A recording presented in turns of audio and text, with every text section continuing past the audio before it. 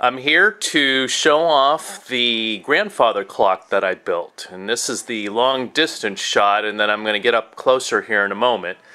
It is approximately 6 feet high, and I found some details on how to build this in a woodworking magazine, so I thought I'd give this a go. So we'll start at the top and kind of work our way down.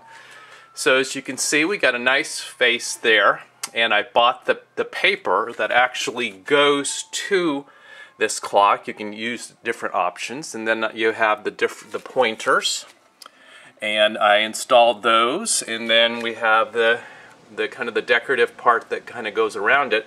What's kind of cool is I've got this little door hinge thing here, and this is actually glass that I had cut specifically for this project, so I can just kind of open and close it as I need, and we're good to go. So from there, this is something that my Uncle Bob showed me to do. He showed me how to do some routing, and so I had to do some corner cuts and do some routing, and so that is at the top and the bottom. So I used MDF wood for this project, and then I stained it varying shades of the kind of the darker brown.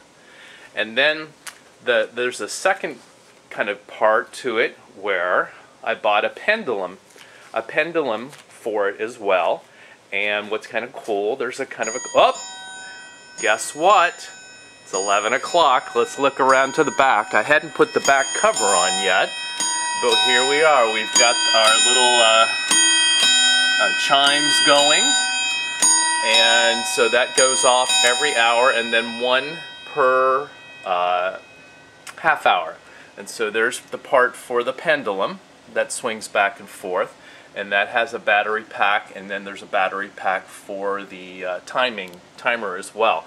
And it does perfect times, pretty amazing. So, but I had to put that all together and put it on a back and kind of make sure that all those details worked with that. So that ended up turning out really, really well.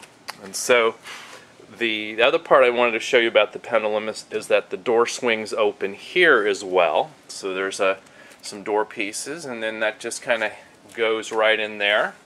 And then we've got our little pendulum there. So and then we've got a base that I've built. Again, we've got some of the routing work done there as well.